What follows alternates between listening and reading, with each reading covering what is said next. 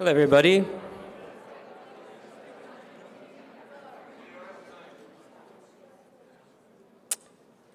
Hello. Welcome to the pre-conference reception. My understanding is that the pre-conference reception was last night when Jim Cates delivered a reading at University of Wisconsin, Milwaukee on campus. I heard it went really well. Warmed up the crowd for us. So thank you, Jim, for doing that.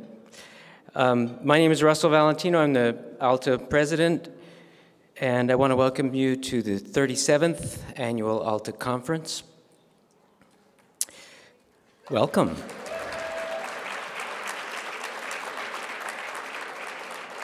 A big thank you to Leah Leone, this year's chair of the conference organizing committee, standing right there. Please, thank you. Well, and obviously the members of the conference organizing committee every year do a great job. I have a few announcements. I want to just highlight a few things in the program. The first is tomorrow morning, and I know you're all going to be up at 6, and so by the time you get to this, you'll be warmed up and ready to go. 8 a.m. for those of you who haven't been to an ALTA conference before. Bill Johnston is holding the new attendees workshop, I suppose. It's a how to get the most out of your ALTA experience. That's on the program, so you should be able to find it. It starts at 8. And then the ALTA Fellows reading is tomorrow from 5 p.m. to 6:30, and that's followed immediately by the National Translation Award and Lucian Strike Translation Prize reception, which is at 6:30.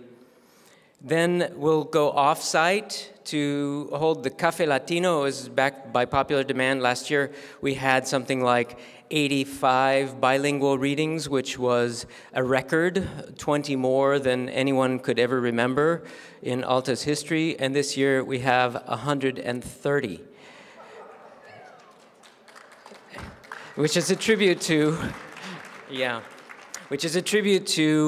the organizational skills and personal charisma of Alexis Levitin, who has organized the bilingual readings for many years. And so we'll take a number of readings off-site to hold this Café Latino, which will be at La Perla Mexican restaurant. It's about a 5-minute cab ride, I believe, and the address is in the program.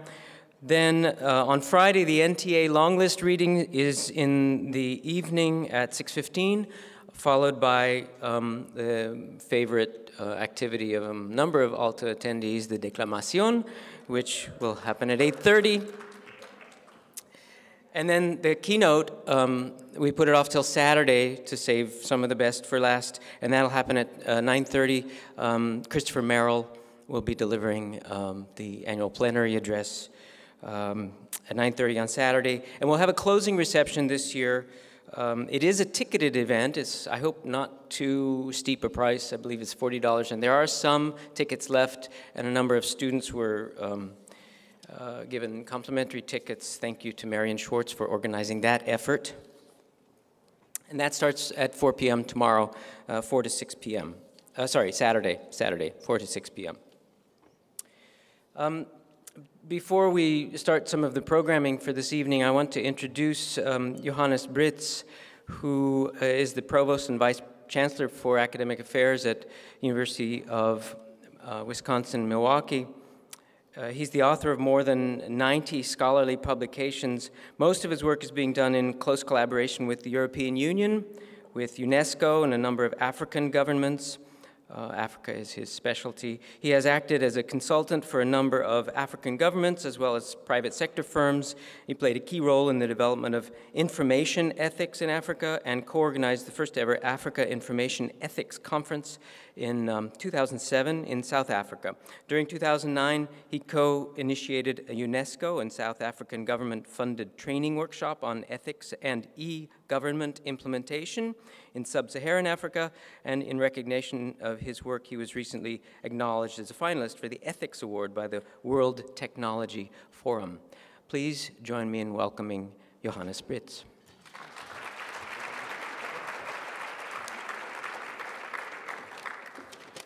Thank you very much, Russell, and good evening, everybody. I will be short. I just want to welcome you all on behalf of our campus to Milwaukee on your 37th annual conference. I hope all your panels, your roundtable discussions, your workshops, and your networking will be very successful. I've learned a lot already just by being here tonight. I'm not in the translation business that much, although I did also study theology, where we did a lot of hermeneutics and translation. But a lot of you are doing extremely interesting research and work. I hope also that your stay here in Milwaukee would be pleasant, that you will enjoy it, that you will not be bothered by the weather, and that you will spend some money here before you go back home. Actually, I came here as a visiting professor in 2001, and I simply fell in love with the place, and I came back permanent in January of 2005.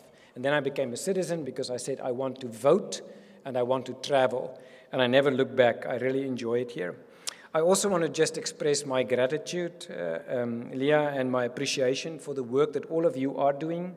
And I will say a few things about what I think about language and why I think it's so important, specifically on our campus and the online programs that you're running on our campus.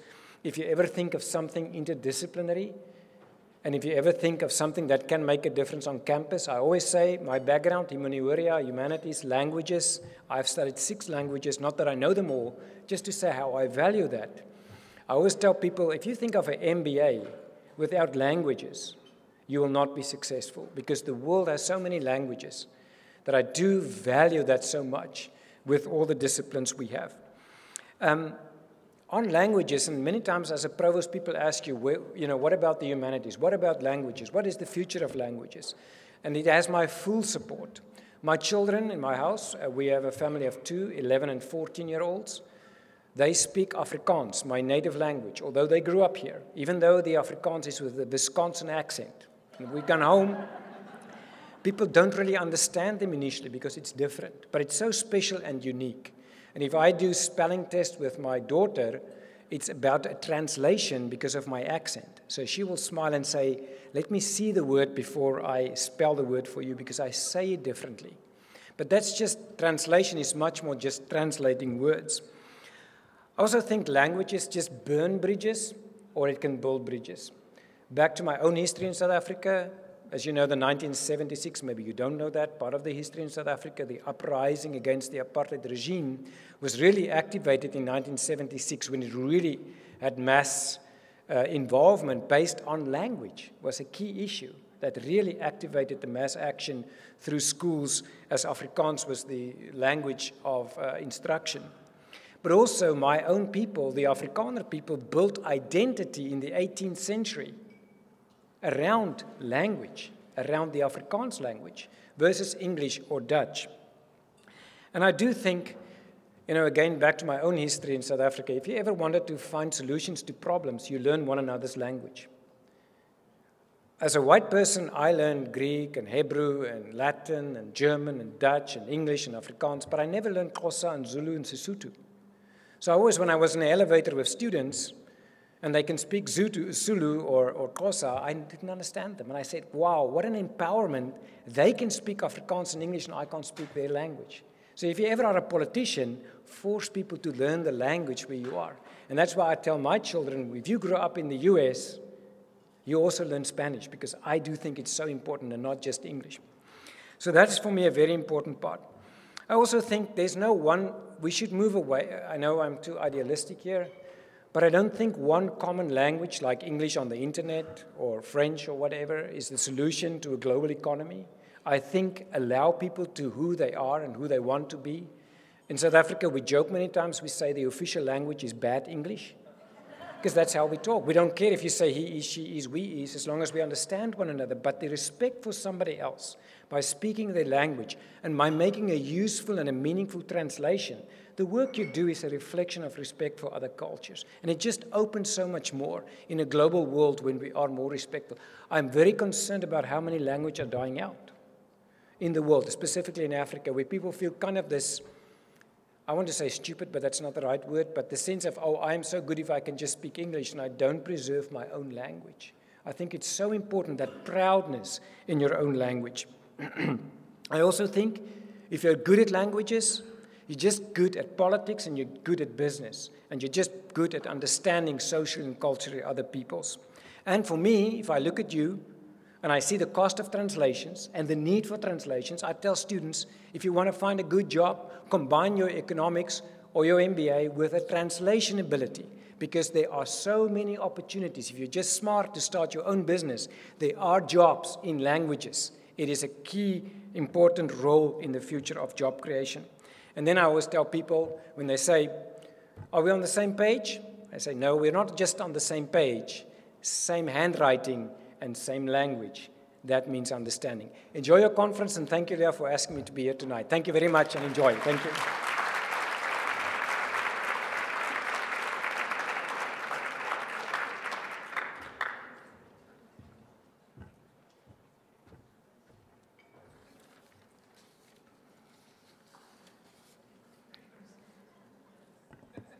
So a big part of this evening's event is a celebration of the life and legacy of Michael Henry Heim. And I'm going to talk a little bit about a book that is helping us do that in a couple of minutes. First, I would like to introduce Esther Allen, who is going to talk a little bit about Michael and his life and work. Please welcome Esther Allen.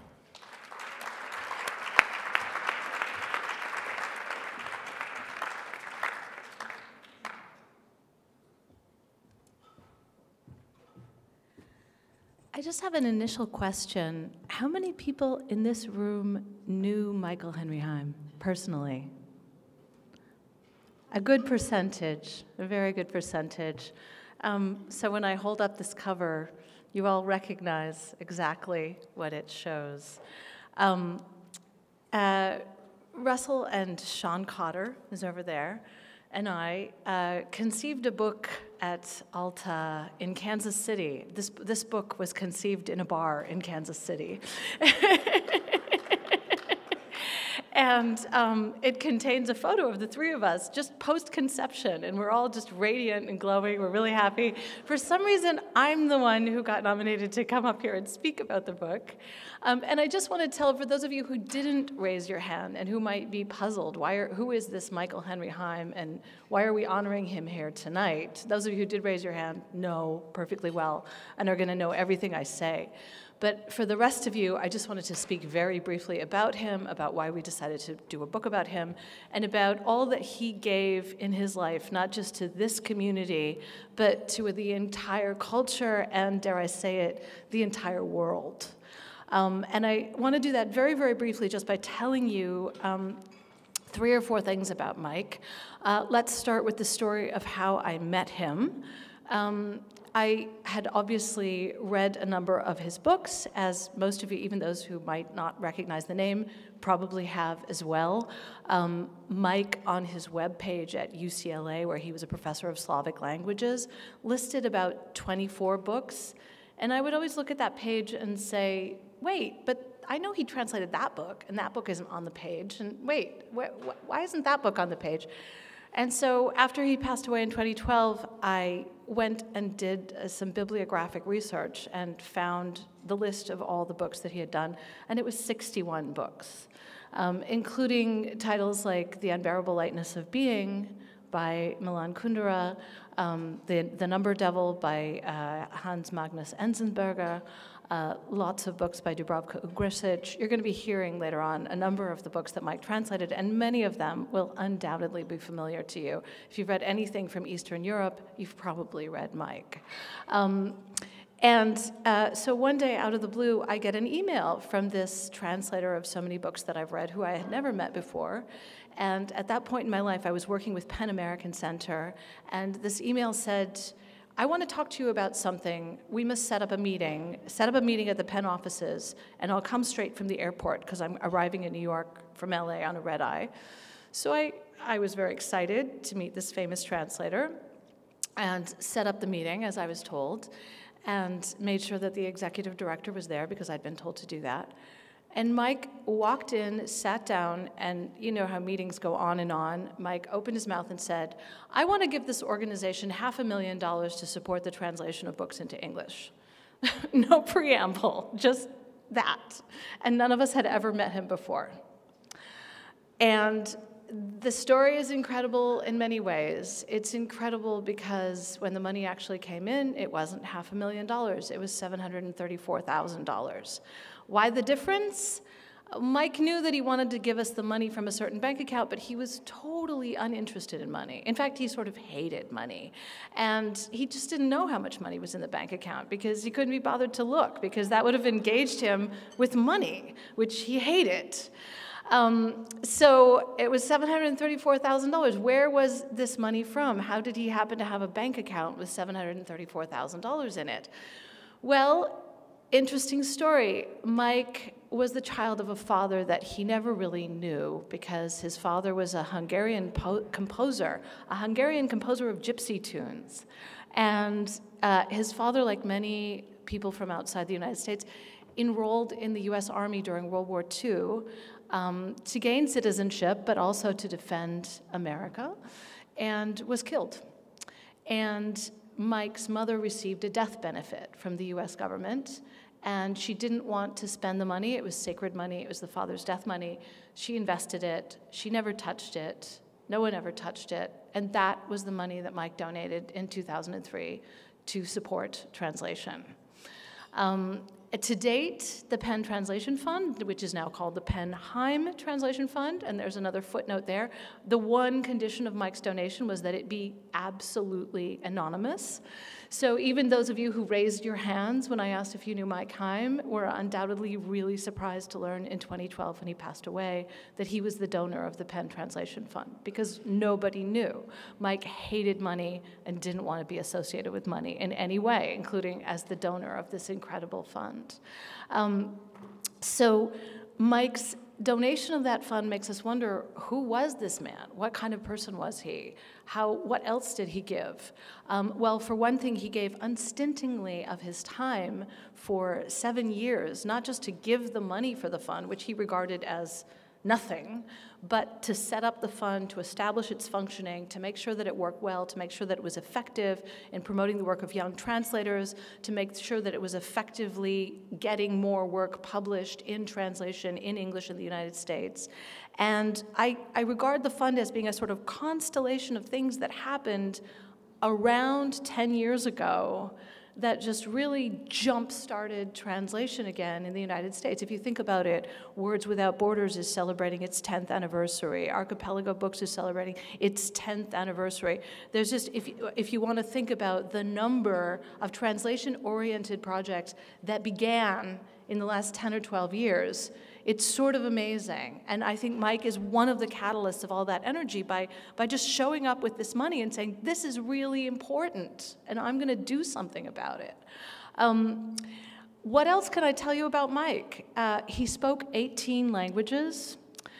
He didn't translate from all of them because when he felt that there were really good translators working in a language, he didn't want to impinge on their territory. So he understood Polish well, but he never translated from Polish because there were a lot of people working in Polish that he admired. He understood Romanian, but he translated very little from Romanian because he felt that that was being handled well. And there were a lot of languages that he spoke but didn't bother translating from. He translated from about 10 languages, depending on whether you think Serbo-Croatian is one or two.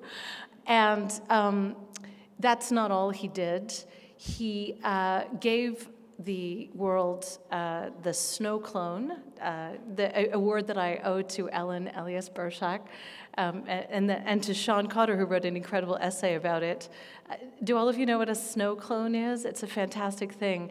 The unbearable lightness of being. Think about how many times you've seen that repeated. The unbearable lightness of being, the unbearable whiteness of Portland, right? How many headlines, how many different permutations of that? That's a linguistic phenomenon known as a snow clone. It's not that easy to unleash a snow clone into the language. Mike Heim gave English a snow clone. He gave translation $734,000. He gave us 61 books. And he gave us one more thing, and then I'll stop. Many of you have probably read Raymond Carver. The last story that Raymond Carver ever wrote was about the death of Chekhov, and it was sort of interesting because Raymond Carver himself died not long after writing the story, so you can't help but read it as being about Raymond Carver's own death, because that's sort of, you know, the echoes and resonances are too strong to avoid that reading. Someone had said something to me about that story a long time ago, and when we were doing this book, as Sean was looking into all the permutations of the unbearable lightness of being, I thought, let's look into this Carver thing. So I looked more closely at this Carver story, which is called The Errand.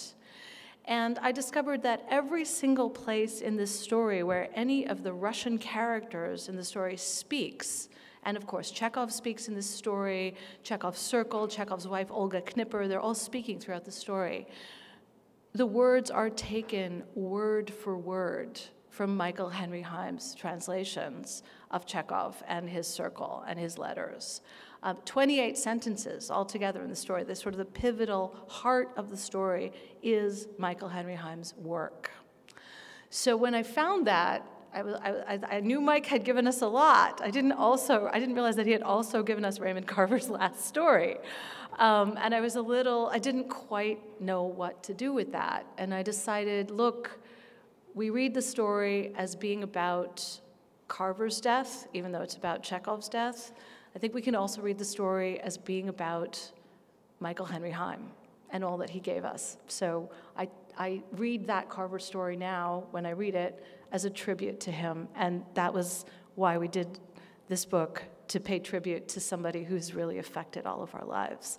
And you'll hear a lot more about him in the next few minutes. And you're all, by the way, all those of you who knew him and raised your hands, you're all invited to come up and talk about him, because everybody has a Michael Henry Heim story, and we want to hear all of them. So thank you very much.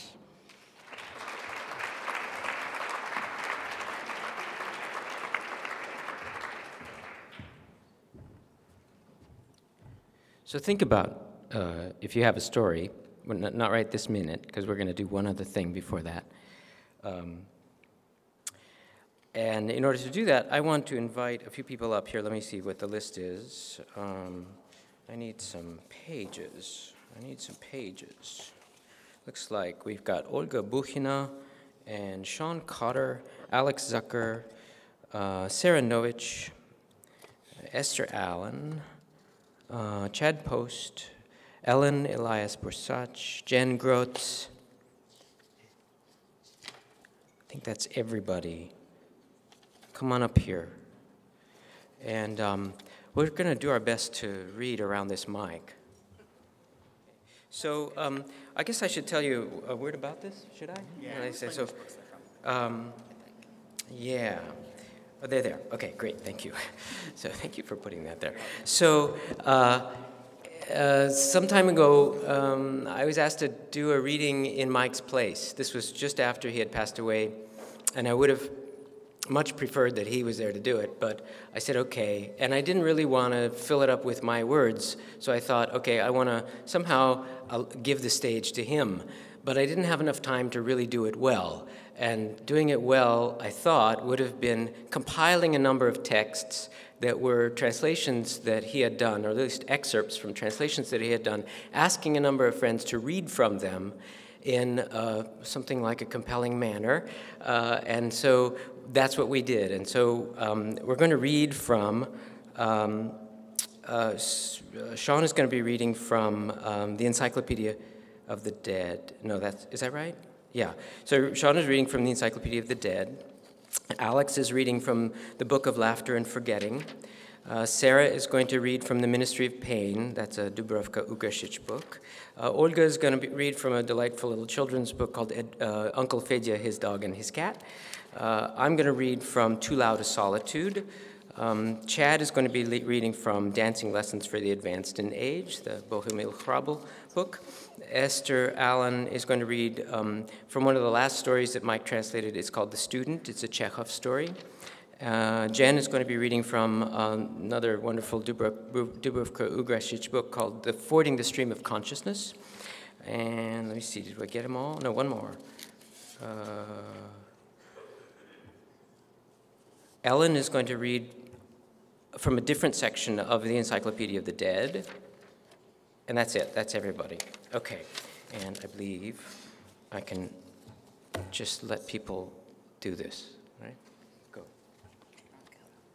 Go right ahead.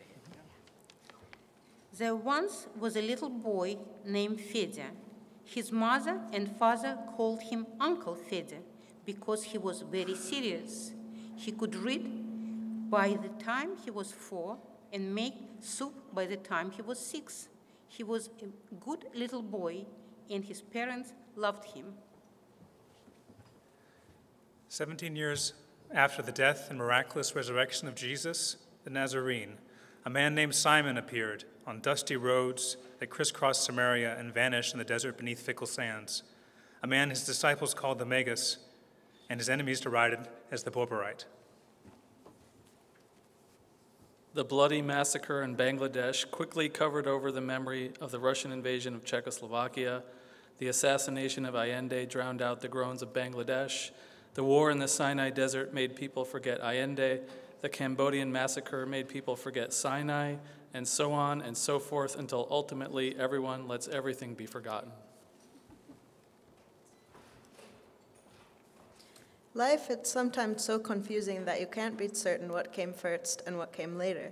By the same token, I don't know whether I'm telling that story to get to the end or the beginning of things. Since living abroad, I've experienced my native language, which, as the Croatian poet's ecstatic verse would have it, rustles, rings, resounds, and rumbles, thunders, roars, reverberates, as a stammer, a curse, a malediction, or as babble, drab phrase-mongering devoid of meaning. Uncle Fedya's only problem was this. His mother didn't like animals, especially cats.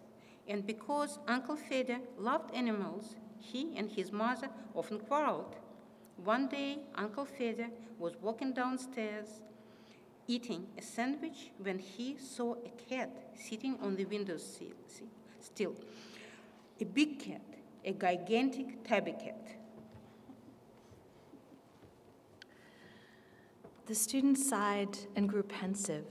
Still smiling, Vasilisa suddenly burst into sobs herself, and tears, large and abundant, rolled down her cheeks, and she shielded her face from the fire as if ashamed of them. And Lucaria, her eyes still fixed on the student, flushed, and the look on her face grew heavy and tense, like that of a person holding back great pain. The farmhands were returning from the river, and one of them, on horseback, was close enough so that the firelight flickered over him. The student bade the widows good night and moved on, and again it was dark, and his hands began to freeze. A cruel wind was blowing. Winter had indeed returned, and it did not seem possible that the day after next would be Easter. Some claimed that he had come from a miserable Sumerian village named Jita, others that he was from Syria or Anatolia.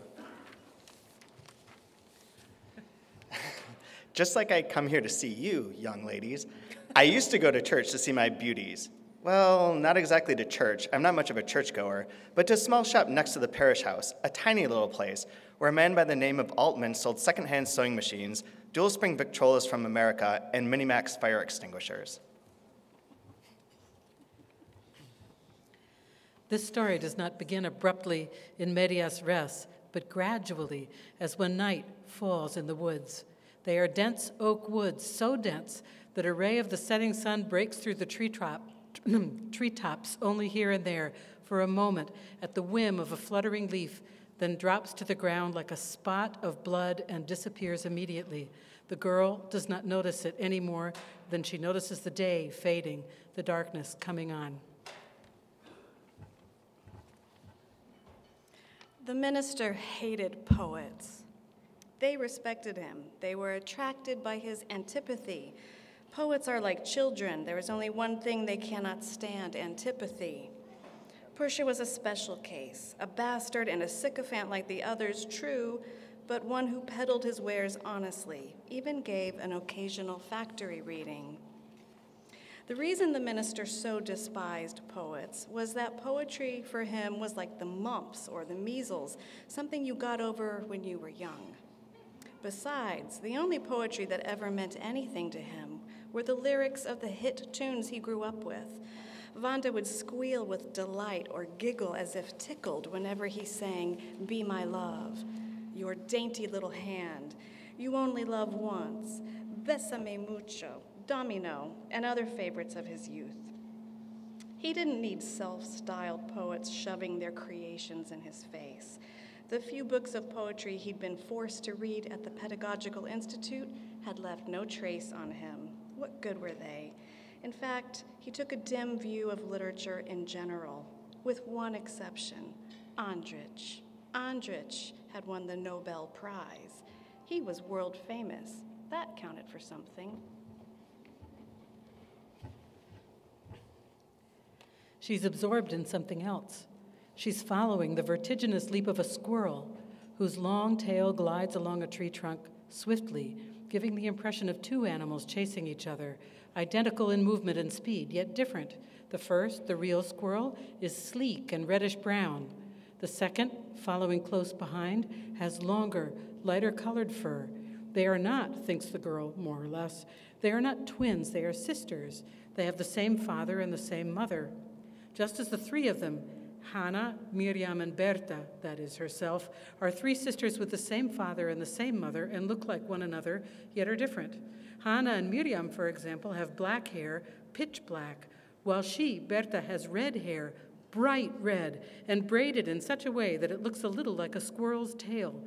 Such are the girl's thoughts as she wades through the moist leaves and evening falls on the woods. In times when history still moved slowly, events were few and far between and easily committed to memory. They formed a commonly accepted backdrop for thrilling scenes of adventure in private life. Nowadays, history moves at a brisk clip. A historical event, though soon forgotten, sparkles the morning after with the dew of novelty. No longer a backdrop, it is now the adventure itself, an adventure enacted before the backdrop of the commonly accepted banality of private life. Uncle Fedya, the cat called. That's no way to eat a sandwich. The meat never touches your tongue. Take off the bottom slice of bread. Eat the sandwich meat side down. It will taste better. Uncle Fedya tried it. The sandwich did taste better.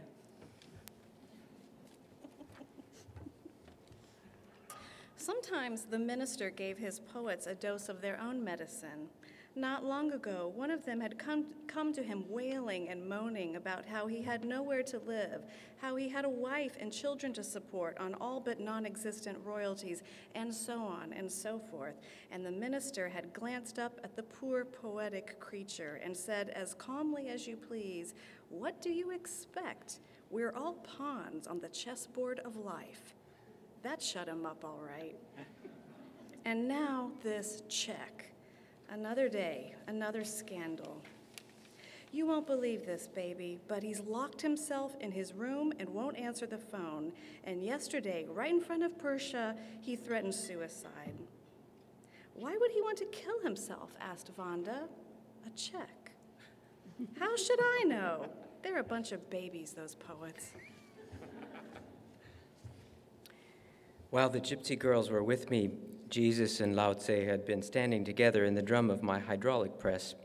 Now that I was alone again, wound in wires of flesh flies but left to my own devices and the routine of my work, I saw Jesus as a tennis champion who has just won his first Wimbledon, and Lao Tse as a destitute merchant.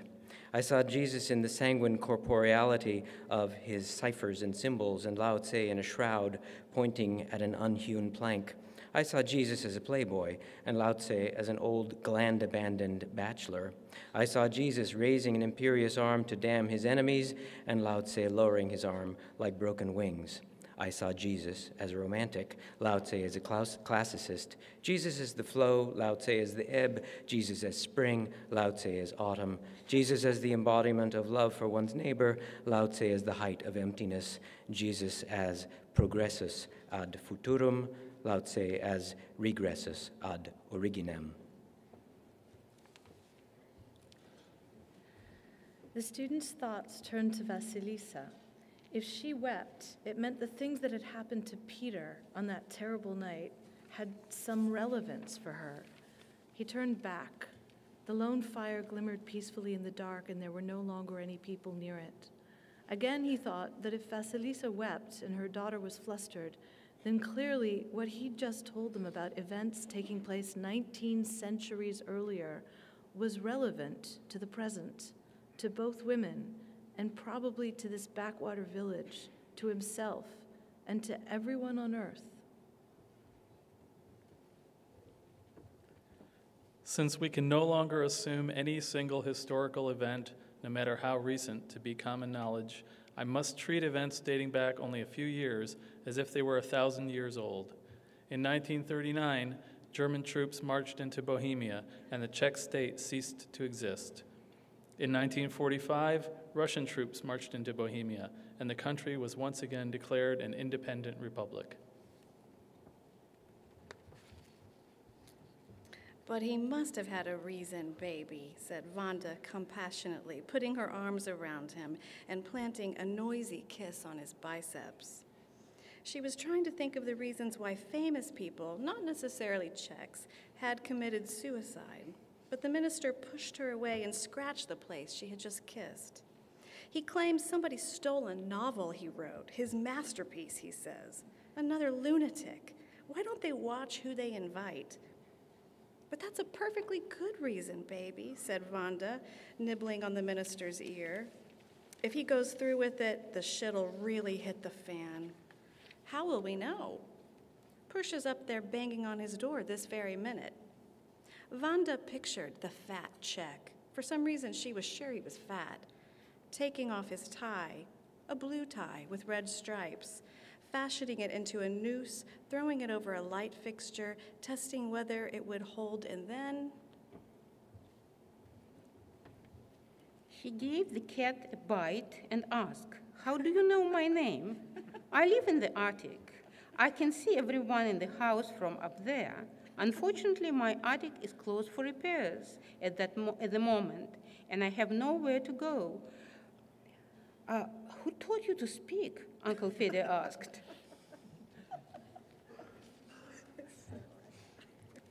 Which is why sometimes I feel that here, surrounded by Dutch and communicating in English, I am learning my native language from scratch. It's not easy. I swallow words, regurgitate vowels and consonants. It's a losing battle. I fail to convey what I want to say, and what I do say sounds empty. I come out with a word but can't sense its substance, or else I'll sense a certain substance but can't find the word for it. Anyway, I went on pushing the green button and the red button until at last I'd thrown the final armful of repulsive blood-stained paper into the drum, cursing the butchers from cramming my cellar full of the stuff, yet blessing them for bringing me Jesus and Lao Tse.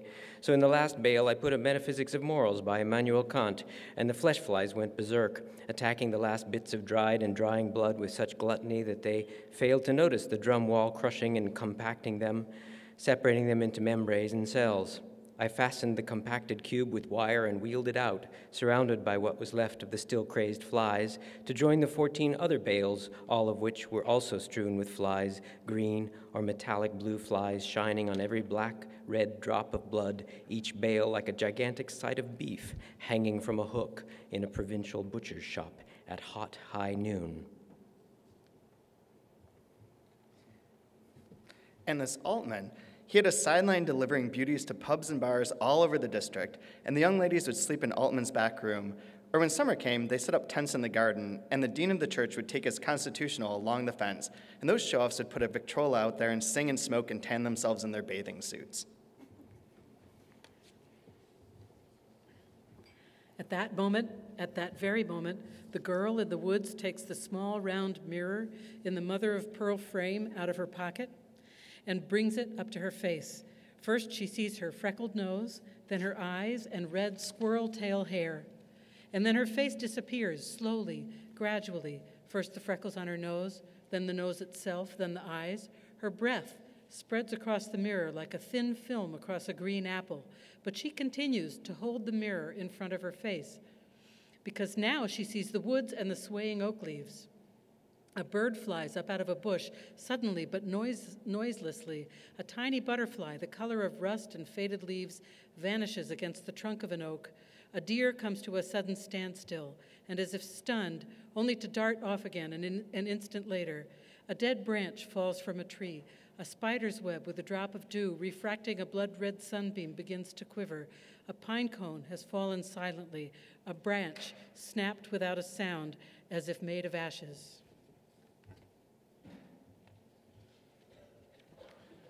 The people showed great enthusiasm for Russia, which had driven the Germans from their country, and because they considered the Czech Communist Party its faithful representative, they shifted their sympathies to it. I looked up and realized that Jesus and Lao Tse had disappeared up the whitewashed stairs like the turquoise and velvet violet skirts of my gypsy girls before them, and looked down and realized that my pitcher was empty. And so it happened that in February 1948, the communists took power not in bloodshed and violence, but to the cheers of about half the population.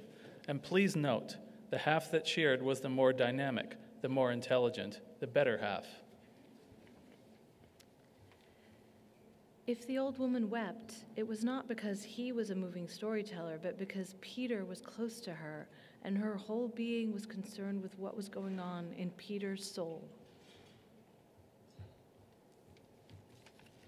I keep wondering whether a language thus maimed, a language that has never learned to depict reality, complex as the inner experience of that reality may be, is capable of doing anything at all, telling stories, for instance. It cannot be denied that he himself contributed to the confusion, answering the most innocent questions about his origins, with a wave of the hand broad enough to take in both the neighboring hamlet and half the horizon. A sight for sore eyes it was, a heavenly sight, Eden on earth, which is why the dean took all those inspection tours along the fence. That and the rotten luck he had with his priests. Oh, I picked up a word here and there, the cat replied. And I once lived with a professor who studied animal language. You are lost without language those days. You could be made into a hat or a collar or even a doormat. Come and live with me, Uncle Fede suggested. Baby, Wanda whispered, all goose pimples, her hand inching down to the minister's wand, but finding a limp blob in its place. Wanda was disappointed. She loved everything connected with those unmentionables. They lifted her out of the everyday world and into an erotic Disneyland where male wizards turned her into something she felt closer to her true being. She loved the magic transformation of that silly little fleshy blob into a smooth, pink, shiny wand. She loved breasts puffing up like balloons, nipples springing out of hiding, wombs widening in wonder at its approach. They were the only toys we grown-ups have left, she thought, and lately they seemed more and more inclined to break in her hands. She turned to the wall and with her thumb in her mouth wondered when it would be time to throw the toy into the well. He won't do it, babe, she said softly. And all at once he felt a stirring of joy in his soul and even paused for a moment to catch his breath. The past, he thought, is tied to the present in an unbroken chain of events flowing one out of the other. And he felt he had just seen both ends of that chain. He had touched one end, and the other had moved. So I stumbled up the stairs on all threes, my head spinning from too loud a solitude, and not until I'd made it to the back alley and breathed some fresh air in my lungs could I pick myself up again and get a firm grip on the pitcher. For my readers, thank you very much.